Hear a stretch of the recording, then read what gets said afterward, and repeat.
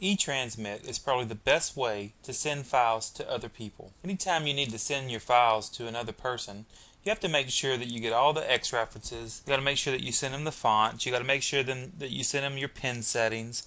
All these different things to make sure that whenever they receive your file and they attempt to plot it or open it and modify it, that everything is the same way that you had it on your system. If you got to do that manually, you got to go and copy all these different files to the email or burn them to disk or whatever. But AutoCAD has a much easier way to do this. You can use the eTransmit command. The eTransmit command is found on the ribbon if you go to the Output tab, and we see it right here. It's also located if we click on our menu browser and click on Files, and we see it right here as well. When we execute the eTransmit command, we get this dialog box to create our transmittal. The first tab is the file tree, and it just kind of shows all the different files that it's including. In this case, I have an external reference, so it's going to include that external reference. It's going to include my CTB file, and it's going to create and include a font map file. We can also see this displayed in a file table in which it lists the same items.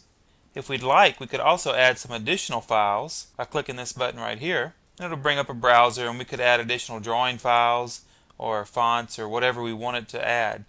So for example, if we had several drawings in this set, we could execute the eTransmit from one of the drawings and then go and select the rest of the drawings by clicking Add Files. And with every file that we add, it will also look to see if it has X references associated with it also. Over here on the side, we see the transmittal setup that we're using, and right now we're using the one called Standard. And if we go to Transmittal Setups, we can customize this. We can either create a new one or we can modify the existing one. So I'm just going to modify Standard, but you could just as easily create a new one and base it off of Standard and then make your changes and save it as a new style. So I'm going to click Modify, and we get this dialog box here. We can package our transmittal drawings into a zip file or into a self-extracting executable file, or we could just send them all to a certain folder that we select. I'm going to leave it set to zip file. We can also select the file format. This is one of the great things about eTransmit. If you're sending to a consultant that's using an older version of AutoCAD than you know how much trouble it is to go and do a save as on every single drawing, to save it down to say AutoCAD 2000 or 2002 or something like that. Well, right here we can select the format that we would like to save it down to. So we can save it to AutoCAD 2000, AutoCAD 2004, or AutoCAD 2007. Each one of those is a different file format than AutoCAD 2008 and 2009. In my setup, I'm actually running a copy of AutoCAD called AutoCAD Architecture, and so it has these additional options to save to these different file formats and explode the AEC objects. If you're running just the regular version of AutoCAD, those items will not be there. So I'm going to go ahead and tell it to save it down to AutoCAD 2000. Here we tell it what folder we would like to put our transmittal file in.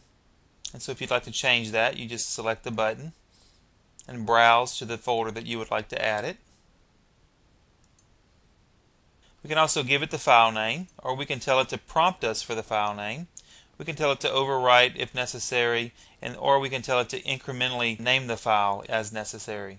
Here's our path option, and this is where the folder that it's going to organize all the files into. And we can tell it to place all the files in one folder, or we can tell it to keep the files in the folder as is, so it replicates the same file structure that we have. Over here we can tell it to send an email with the transmittal, set the default plotter to none if we don't want it to come up and possibly tell them that they don't have the plotter that we actually have ours configured to. We can tell it to bind the X references so they don't have to worry about the X references. They'll just be in there to begin with. You have to be kind of careful with this because sometimes we clip our X references and do some different things like that, and if you bind them you might lose some information in the process. We can make it password protected, and we can also purge the drawing whenever we create it to reduce the file size. Some other options we have is we can tell it to include the font, so I'm going to go ahead and click that. If this has 3D information, we can tell it to include the texture for the materials, but I'm going to go ahead and unselect that. We can include the files from the data links, and we can also include the photometric web files.